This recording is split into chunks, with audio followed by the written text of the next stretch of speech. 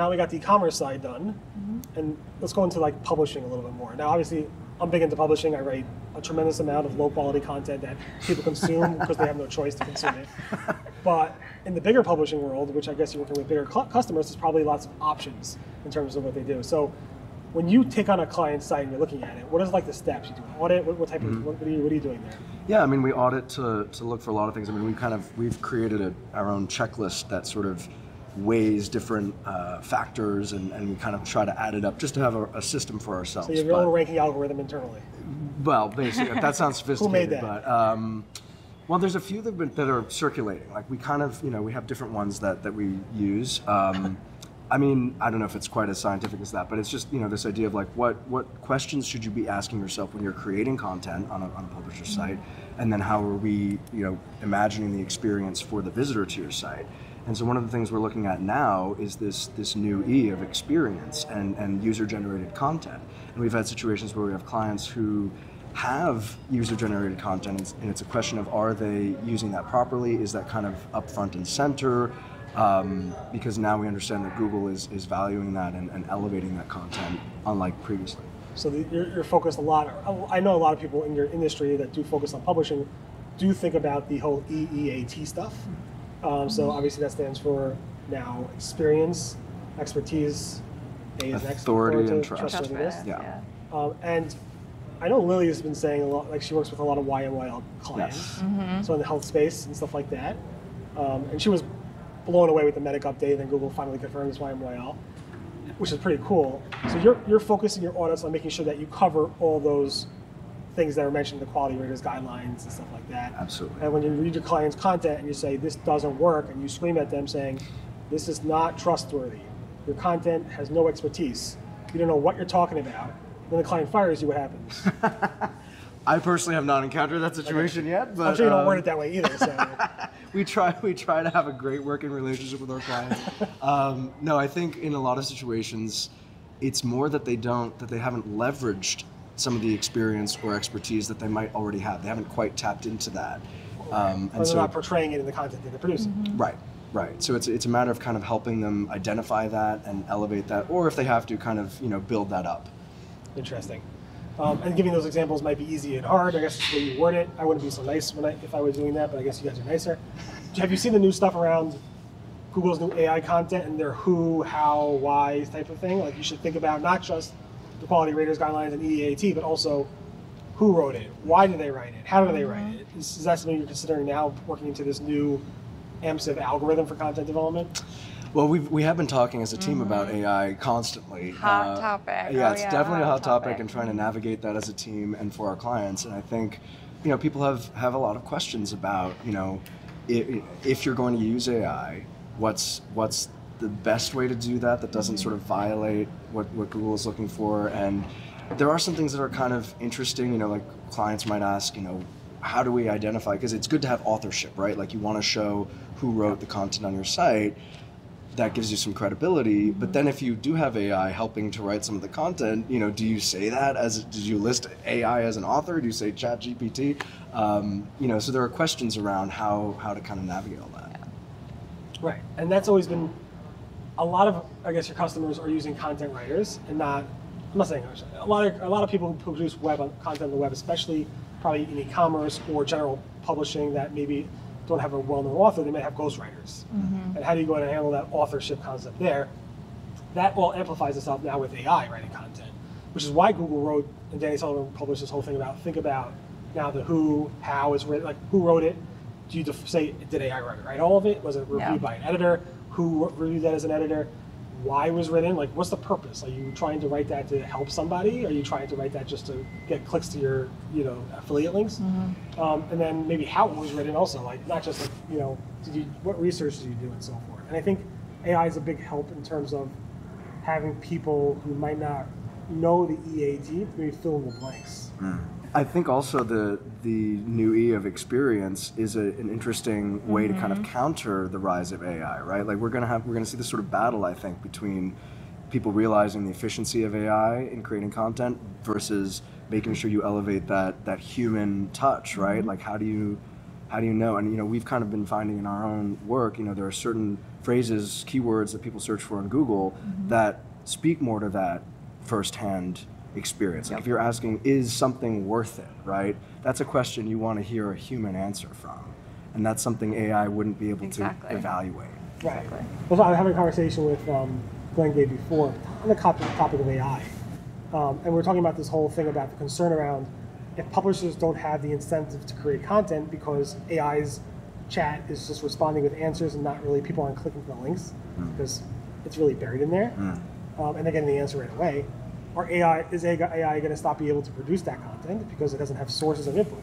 But then I'm like, thinking about it worse. Let's say an AI bot replicates me and what I do and finds content on the web through whatever means, press conferences or stock releases or what John Mueller said or maybe you guys said, finds it on Twitter and stuff like that, and then is able to produce content based off of how I would produce content.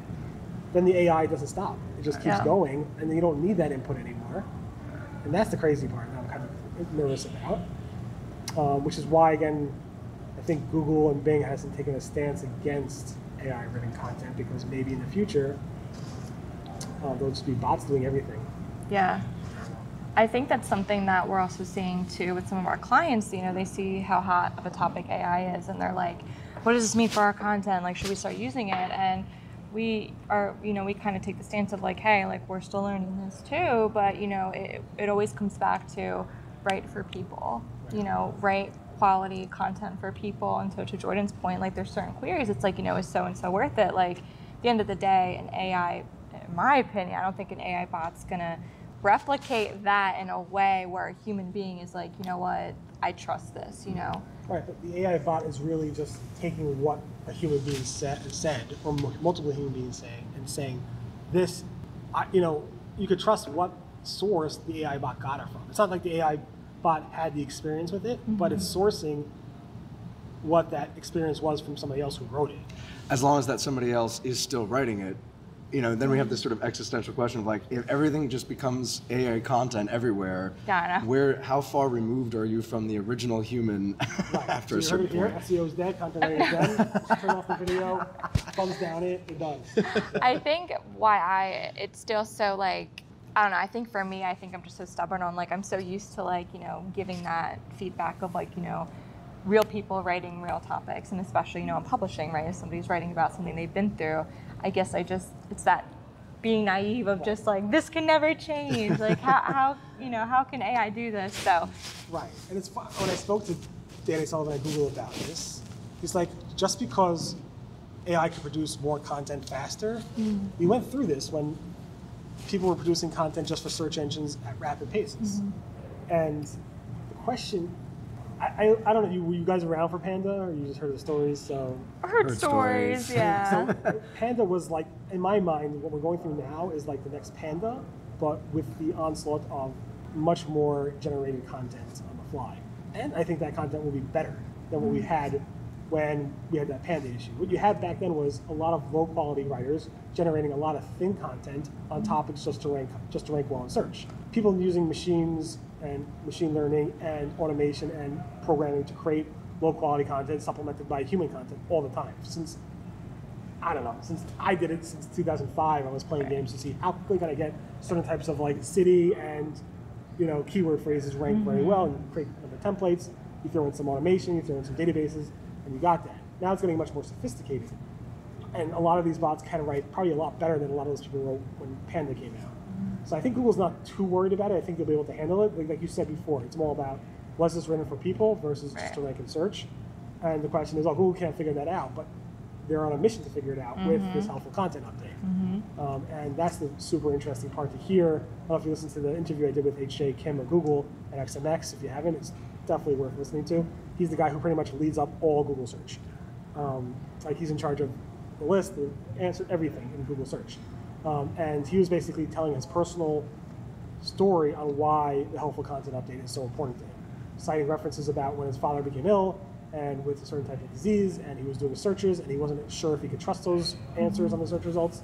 And that's what drives him on a day-to-day basis, and that's the information behind why we have Panda, why we have Penguin, why we have the helpful content update and these core updates. So I think it's really interesting to see that, and I wonder specifically around the AI side of stuff. I didn't interview him when this whole AI craze was happening, but I think Google's not too worried. At least they're acting like they're not too worried when it comes to AI content overrunning the whole entire web. Is because they want that helpful aspect, that EAT aspect of that content, no matter if it's written for YMYL or for buying a new camera or something. It's all about making sure that content was written for users in a helpful way that will help them make whatever decision they need to make, either a medical decision to deal with some type of disease or some type of purchase behavior to buy a new camera that has a longer battery life than that camera. So it's just an interesting time, and I think you guys are at this peak where you're working in such an interesting space. So super excited to see the new faces in this space work on this. And I think you guys have an advantage because you're coming from a time where obviously Lily is a great influence, and her teaching you like where Panda was and where we are now, but also you in terms of the TV world. I mean, I think that, like I said before, that extra E, I think it's going to be there eventually, and entertainment's going to be very important. And I think you should go back to Lily and say, we need to add an entertainment factor to our content for our clients, because I think that's going to matter a lot. Because people are not going to just want to get useful, experienced, authoritative, expert, and trustworthy content, which trust is the most important part. But they're going to want to be entertained along the way, and to entertain them is going to be hard. And I think that's where it's going to set off to the next level. And that just brings it back to how do you create brand affinity with your content, right? Exactly. Like going back, if we have a site that does really well in entertainment, you might just go right to them. Like I'm signing on the newsletter. It's like, how do we use what we're doing to best facilitate the best brand experience? So it all comes back to that. So you guys are in a very exciting space, and looking forward to what you guys can produce in the future. So thank you. So could you please start? Should we start with you first? So that's fine. James, can you please tell people here in this camera how they could follow you, learn more about you? It might be LinkedIn, it might be your website, or something. Yeah, absolutely. So best way to learn more about me is my LinkedIn, Jamie Reedy, and you can see me. I work at Amsive, and I just recently authored a blog on the Amsive website about the new E for experience. So when the new E comes, you should write it before it comes. I'm going to write it before it comes. Yes. Ahead of the curve. Yes. Jordan? And you can follow me also on LinkedIn, Jordan Mazza, Mazza, and on Twitter at Jordan Mazza TV. I still have the TV in there, but that could come into play moving forward. So I think I'll probably keep Never that. drop the TV. Yeah. So always keep it there. Awesome. Thank you so much for doing this. Thank you so much. Appreciate it.